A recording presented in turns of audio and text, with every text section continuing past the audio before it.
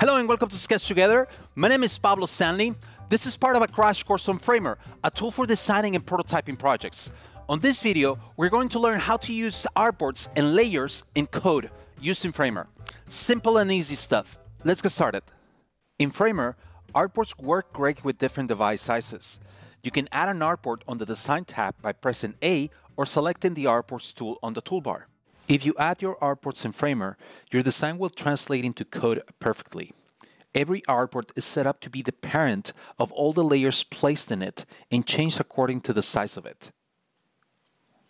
Targeting an artboard in the code will automatically also target all of its child layers. Let's set up a flow component interaction where we go from one artboard to the other. First, we target the artboards on the design panel. Just here on the layers panel, just click on the target on the create target button, the little icon that appears next to the artboard, and then that's it. You just created a target. Let's do the same for artboard B. Now that we created a target to them, now we can use it in code and add interactions.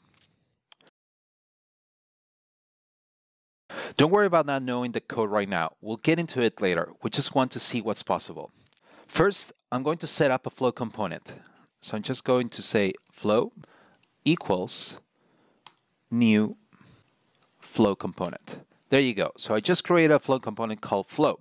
Now I'm going to add a show next function to my new component. So I'm going to put flow.show next. And this, I'm going to target the artboard A. So I'm going to start typing artboard A. It appears here since I already created a target. And now it's here. And now I want to make it so it switches when I add a click event or a tap event. So I'm going to put artboard A on click, and then I add a dash and a chevron after the event. Then I'll add the flow component that we first created, and then I'm going to say show next. And then I'm going to say that it goes to artboard B. And now it should work and show artboard B. There you go. But now it doesn't go back if I click on this. So I need to create another event on click that it takes me back to the previous one. So I'm going to go and do the same. Artboard B on click. And then, oops, I need to add this, very important, and then flow, show previous. And that's it. Now let's test it. There you go.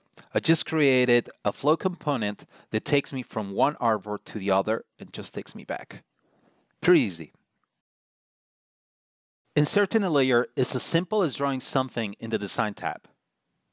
For example, let's just add a rectangle here and let's put it in the middle. There you go. To be able to use your layers in the Code tab, you have to add a target to them. When you do this, you're ready to start coding. So for example, on this rectangle, I'm just going to add a target here. I hover here on the layers list. I click on this, and now it's ready for me to start coding. To target a layer, simply insert its name followed by the behavior you want to add to it. For example, let's add the layer that we just added, and then you can add any behavior like animate. Layers have many types of properties that you can edit on the code. You can change its colors, position, scale it, hide it. For example here, let's change the position of it.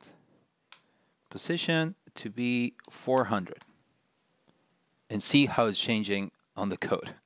A great way to explore all layer properties is by using AutoCode. Simply click on animate, then select the layer that you want to edit, and then here will have the AutoCode panel. And here you have all the properties that you can edit. For example, let's change the color of this rectangle to a bright red. There you go. And then here, for example, I can also change the border radius, and I can change the scale, rotation, all of these properties. And I can also edit the animation curve here on this tab. I could change it to linear, ease in, spring, and I can preview over here. But we're going to get into this later. Once you have edited using the AutoCode, you can override any of these values here in the code. For example, here, instead of 71, I'm going to do 100. And if you want to go back to AutoCode, you just simply click here on the icon, and then you open the panel. On the next lessons, we're going to learn how to control the animations and how to use them with different events. Pretty cool stuff.